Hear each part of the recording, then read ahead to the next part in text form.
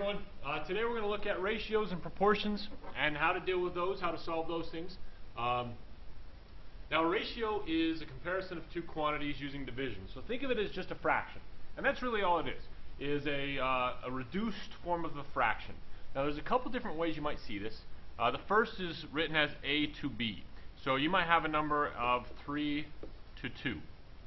Okay, the second way is using a colon, and that's going to be 3 to 2, but they're read the same way.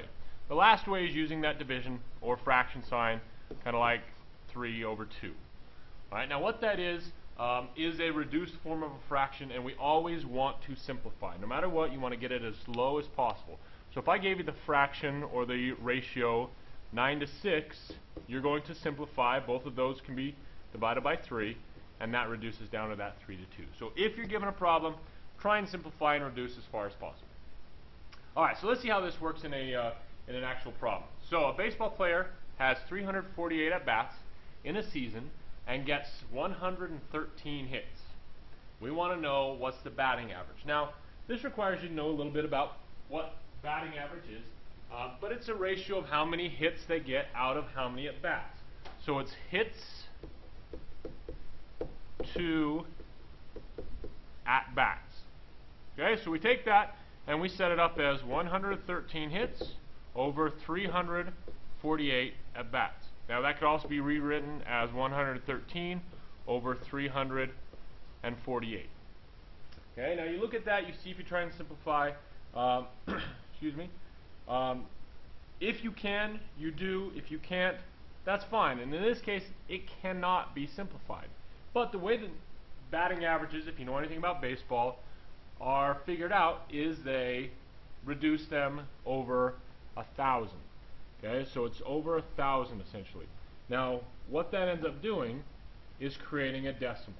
So you're going to take this 113 divided by 348, and you get 0.3247 and so on. And we're going to round to 0.325. And so you say that the baseball player has a 325 batting average. Okay, now if you think of that in terms of ratio, it would be 0.325 to 1, and that's the way that that's reduced. But this fraction here is the ratio that they were looked for. Okay, so the decimal is just a little bit of an extension. Now another way that we can deal with ratios is to solve problems dealing with perimeter, areas, sides of triangles, angles of triangles, any of these different measures. And this one in particular is the angles of a triangle. Now think about what you know about the angles of a triangle. They always add up to 180 degrees, right? So how does that help us? Well, like we've said, this is the reduced form as a fraction. Okay, so 3, 4, 5 are all being multiplied by some unknown value. So I'm going to say that I take my 3 and I'm going to multiply by that unknown. I take my 4 and I'm going to multiply by the unknown, and I'm going to take the 5 and I'm going to multiply by the unknown. That's the ratio that we are going to actually be reducing by. So you take that, these are the angles of a triangle. If I add up my angles of a triangle, they will equal 180 degrees. And then you solve from here. So 3 plus 4 plus 5 gives you 12x equals 180. Divide by x, and you get x equals 15. Now make sure you understand what they're asking for. They're not asking for x, they're asking for the angles. So you take that and you substitute it back in. So you've got 15 times 3, which is 45 degrees. 15 times 4, which is 60 degrees. And 15 times 5, which is 75 degrees. So your angles of your triangle are 45, 60, and 75 degrees. So those are a couple different ways you can use these ratios. Now what this leads to is something called a proportion. Now a proportion is when two ratios are equal to each other. Okay, so in this example you see here I've got AB equals CD. Now we can solve these using something called cross multiplication. Now cross multiplication only occurs when you have two fractions equal to each other, or two ratios equal to each other. And for cross multiplication, I'm going to take my A and my D, and I multiply. Then I take my B and my C, and I multiply. That's the cross multiplication. And you can see that's what I end up with right over there. So it's AD equals BC. So let's give these a try right here. I want to solve this proportion, figure out what x is. So I'm going to cross multiply. So I take 6 times 31.5, and that's going to be equal to x times 21, which is 21x. And I kind of did one of the things that I don't like to do, and I used x as multiply. I'm going to keep it that way, or you guys will often see it as a set of parentheses. So you go 6 times 31.5, that gives you 189 equals 21x, and then divide by 21. Okay, and in that case, you end up with 9, and there's your value for x. Alright, so hopefully that cross multiplication made some sense.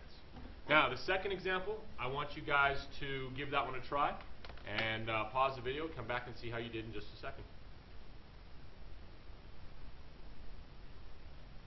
Okay, hopefully you guys had a chance to pause the video and give that a try. Let's see what happens. So you take the x plus 3 and you multiply by 5. Now the trick to this is you have to make sure you distribute that 5.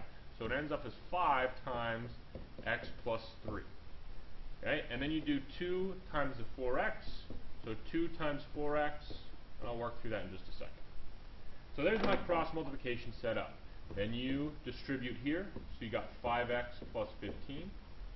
On this side, you're going to multiply the 2 times the 4x, which gives you an 8x. And now solve for x. So subtract 5x. That gives me 15 equals 3x. Divide by 3. And I end up with x equals 5. And that should be the final answer you were able to get. Alright, final one. Let's see how this works with word problems. So it says the ratio of students to teachers in a school is 15 to 1. Now what you need to understand is the way that this is given to you, students to teachers, is the same way that these numbers line up.